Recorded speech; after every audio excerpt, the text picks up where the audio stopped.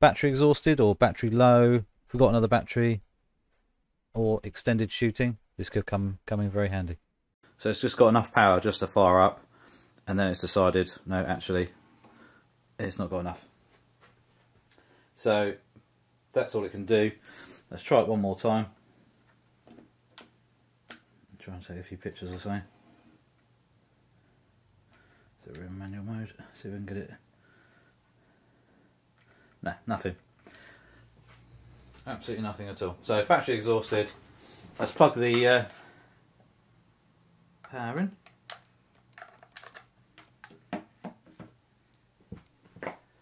It's gone into, obviously, turned off mode, but let's turn it off and back on again. Will it work like this? Yes. So we should be fine now.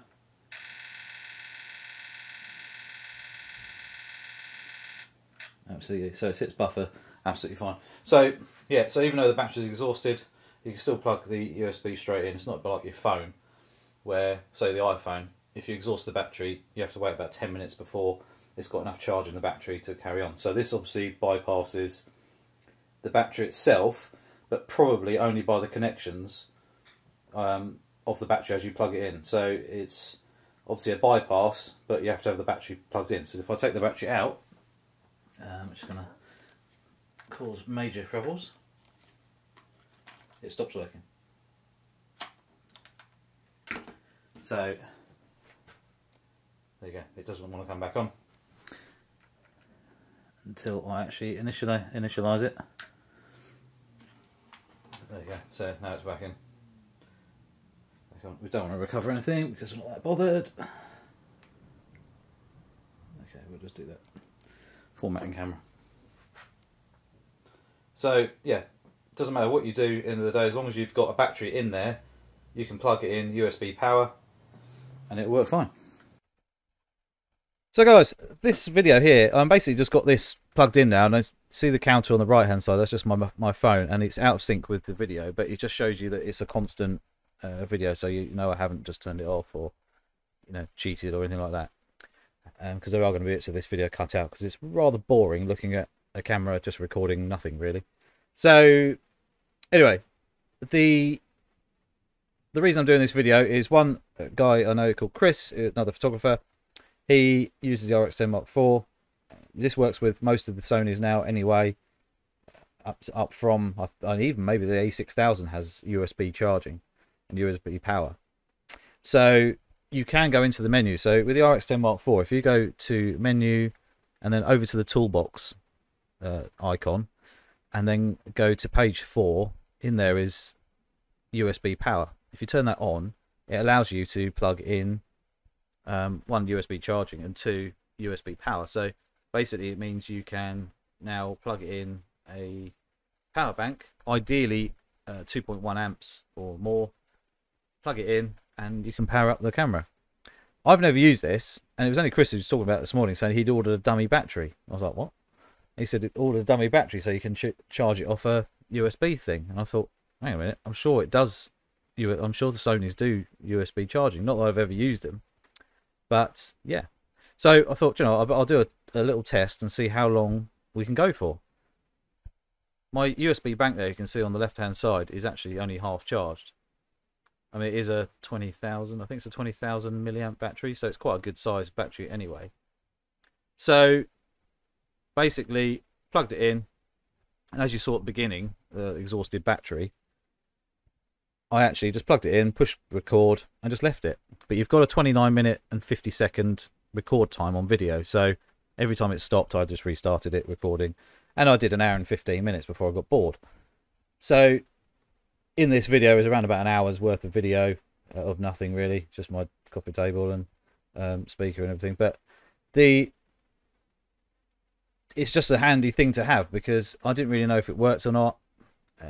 It does, which is great, because it now opens up another avenue of going out in the night time, or doing long walks and things like that, or out set up somewhere and the camera can just be on doing its thing. If you're out in if you're in a hide or something like that, you can power, rather than having to worry about having loads of batteries and it running out just last second, before you needed it, you can literally just plug it in USB bank with a battery on there, and you know, it's going to be a worthwhile little thing. So the fact that you can plug in obviously straight to USB like that, or from a power bank, or if you plug it in with a long cable, so if you've got a 3-meter one or even a 5-meter long USB cable, you could actually plug it straight into your phone charger, as in like an iPhone charger or whatever, but as long as it's ideally 2.1 amps.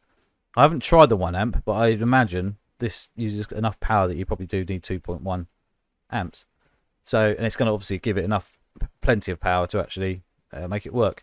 I tried it. It takes photos. It zooms in and out at normal speeds. There was no difference in performance in anything, and it just worked really well. So that's really, really good. It saves, one, buying stuff you don't really need, and two, obviously, if you've got a power bank, you've got extra power. So, like I say, if you are out and about and you suddenly, I think, oh no, battery's running out. I've done it a couple of times where I've only taken one battery with me because I hadn't charged another one up or something like that. And I've got out and I've been out and I've got down to like 10%. And I thought, oh, might as well just go home now because I haven't got enough power really to do much more. But, you know, having this now is pretty awesome. Also, obviously, you can recharge it as well via USB. So that's good. So you could just plug it in your car. If you've got USB in your car, plug it in, just leave it charging while you're driving. And, you know, at least tops the power up a little bit on the battery. So really, really handy little thing to have. And I think Sony were, out of all the camera companies for quite a few years, were the only ones that actually allowed this in use. You know, they actually put it into the cameras. So I don't know why other people hadn't. But yeah, so it works. Just thought I'd try it out. It didn't cut off at all. It just carried on doing its thing. Didn't get too hot or anything like that.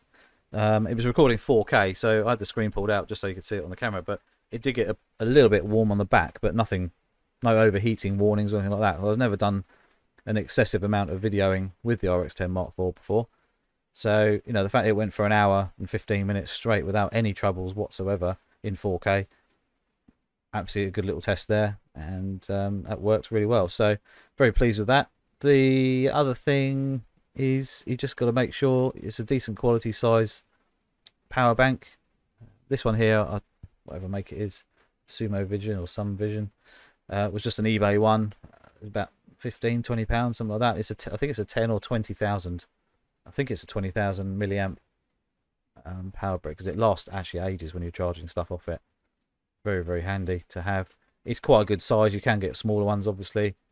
So, you know, but I would say always try and find one that's got at least 2.1 amp power coming out of it, as well as obviously the usual one, or if it's got more. So that works really, really well.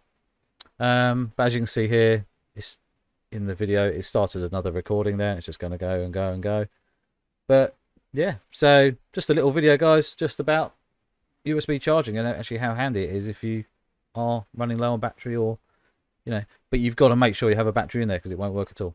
So you just got to make sure you have that. So that's the most important thing. So even if it's a dead battery, as in it's run out, you can still power it up. So just one of those things. Don't forget to click the subscribe button, little notification bell. Any questions about any of the cameras I use, so RX10 Mark IV, A7R4, and obviously previous cameras, A7R3, A7R2, even back to the A99, stuff like that.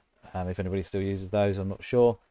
Feel free to ask any questions. Menus are all pretty much the same on the cameras anyway, so yeah, obviously bar a couple of extras here or there depending on which camera model it is. So yeah, feel free to leave comments down below. If you've got any troubles with anything and you can't work it out, feel free to ask as well. No problem at all, and I shall see you soon.